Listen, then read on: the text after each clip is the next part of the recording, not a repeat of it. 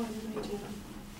So I'm going to be backing up Britain's facts on that solar energy, or fossil fuels should be phased out and solar energy should be brought in more. Fossil fuels are bad for the environment. Nitrogen oxide is created when you burn fossil fuels.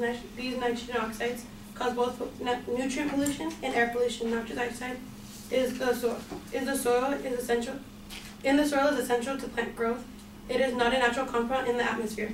In the atmosphere, it reacts in complex ways, which creates ozone, which is the most damaging part of smog.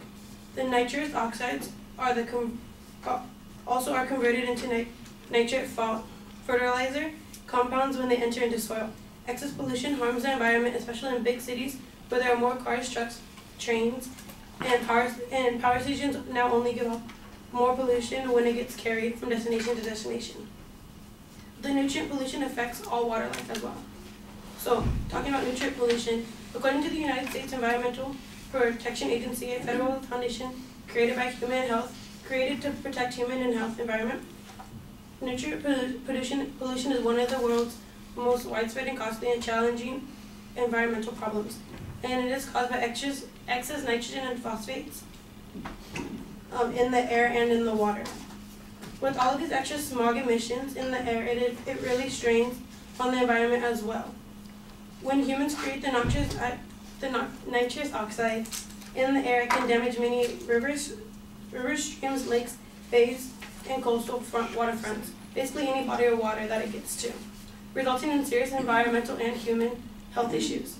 If there is too much nitrogen oxide present in the water, it causes excess algae bloom, and that may cause the fish and other aquatic life to lack oxygen, in the sense that they would basically just die because they'd be losing oxygen, and it will cause all life in the water, including shellfish and fish, to die off, which is bad because shellfish helps the water sources.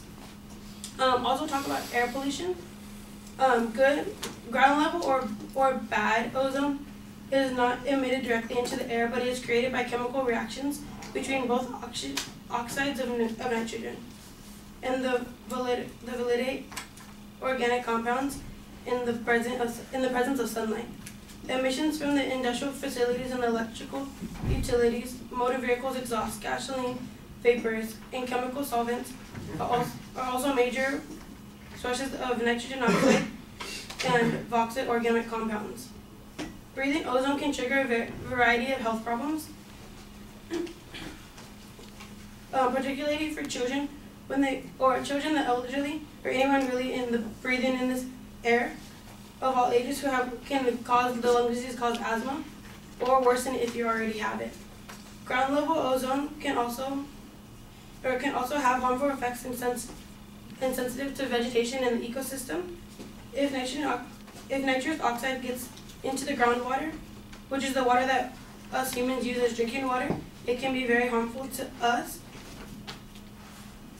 or it can be harmful to us or anyone who consumes it. Nitrogen oxide and the ozone it generates can cause many problems. There are the pollutions that cause respiratory damage.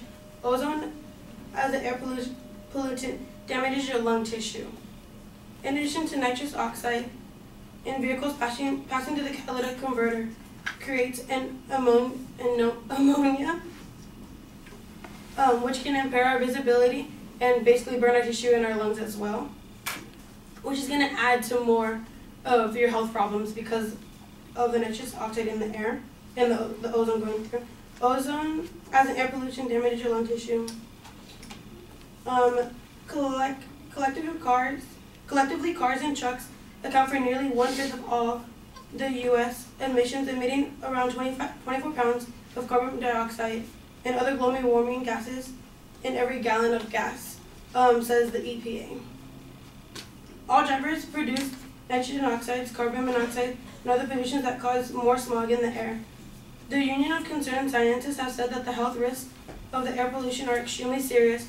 Poor air quality can increase respiratory ailments like asthma and bronchitis that I recently stated. Heighten the risk of life-threatening conditions and it can also heighten the life-threatening conditions like cancer. Particulate matter is single-handedly responsible for up to 30,000 premature deaths each year, also stated by the concerned scientists. The status quo encourages the use of fossil fuels.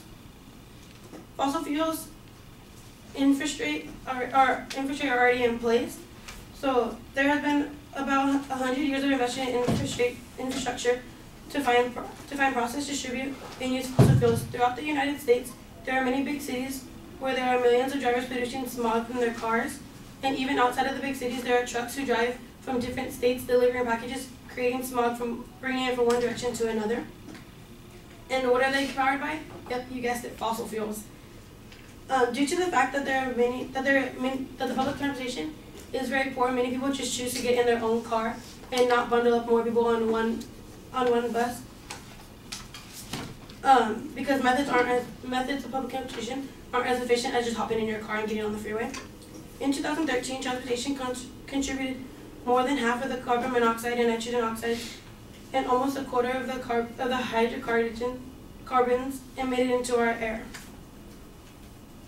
We need to reduce our dependency on fossil fuels, because of pollution. We are now getting mature technologies to replace these fossil fuels. Phasing in alternatives to fossil fuels. You have electrical cars. Having the luxury to hop into your car and take you from point A to point B is highly understandable, but why does it have to be so damaging to the place that we live in? But we now have the technology which is built-in plug-in cars of all electricity. The way that people can get from point A to B will be the same, we'll just be producing less smog. These vehicles generated less air pollution because it is done in an efficient electrical generation set instead of its own inefficient fossil fuel engine. Every fossil fuel vehicle replaced by an electric vehicle will result in less air pollution, giving you guys better air to breathe. Therefore, the transition of electrical vehicles. You're out of time. Oh. No, please.